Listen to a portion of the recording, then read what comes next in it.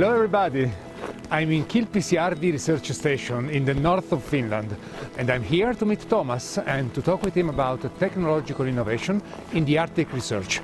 And it's snowing.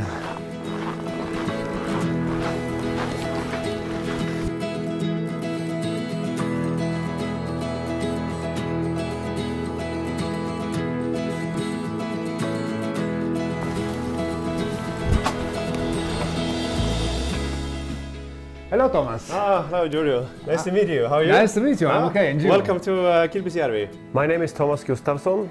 I am from Sweden. I live in Stockholm and I work for Interact, providing knowledge to the scientists and the researchers how to use drones, specifically in the Arctic environment.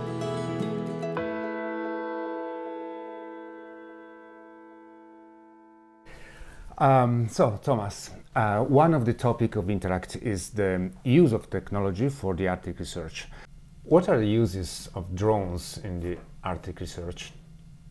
We can use them for many things. One is taking photos of any areas or species or animals. Another one is to send them out to remote areas to pick up something, pick up equipment, to collect water samples, for example. And some of these tasks can be dangerous. It can be hazardous to walk out in a glacier and take samples of the snow or measuring the snow depth. So by using drones, we can reduce this risk for some of the scientists.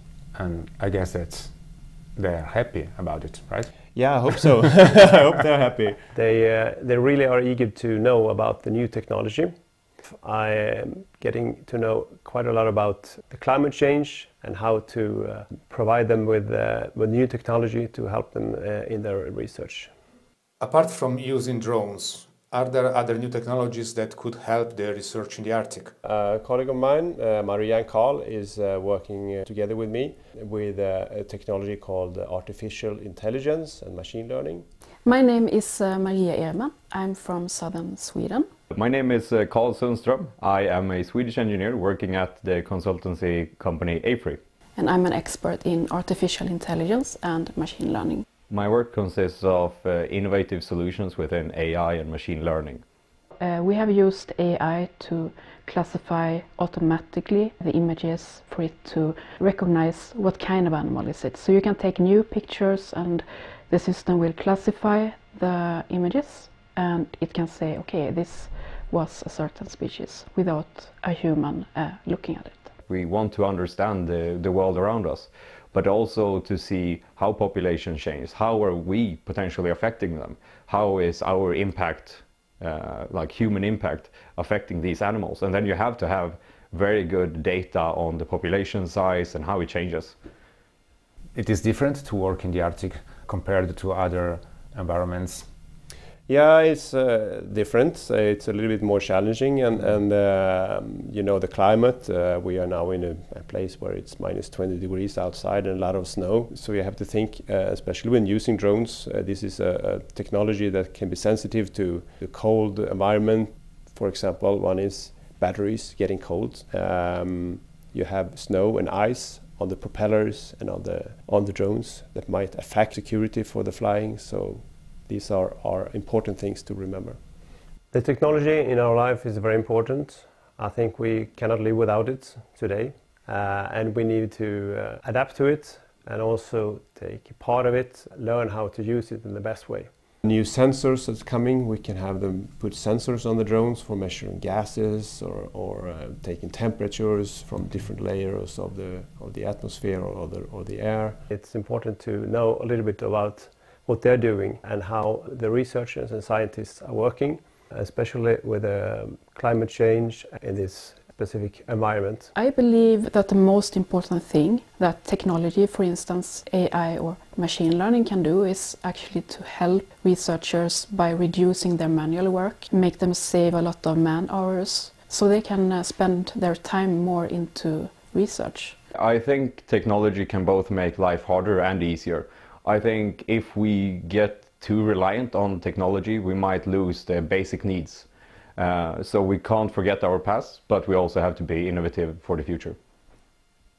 Did you ever had lost a drone, maybe it flew away and never come back? Well, I have had some crashes. Really not lost a drone. I think everyone that is using drones sooner or later will have a crash. But as long as you fly it within line of sight, you are usually safe. How far can fly a drone?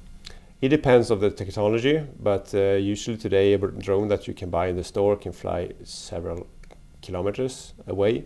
And that is of course an advantage to take from the drones in the Arctic, because they are large areas, remote areas that you want to access. Do you have a drone with you by chance here in Oh yes, I actually have one. So I think you have read this manual already. Yes.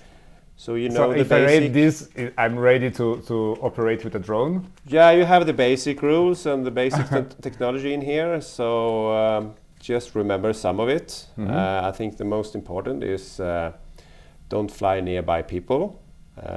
Fly within your drone's line of sight. Okay. And be respectful. I am respectful. Yes. Yes, I am. So could you please show me how to operate with a drone? Yeah, you want to go outside? Are you dressed for that? Bring your clothes. Okay, let's go. Go. And is it dangerous? Not really dangerous. I hope so.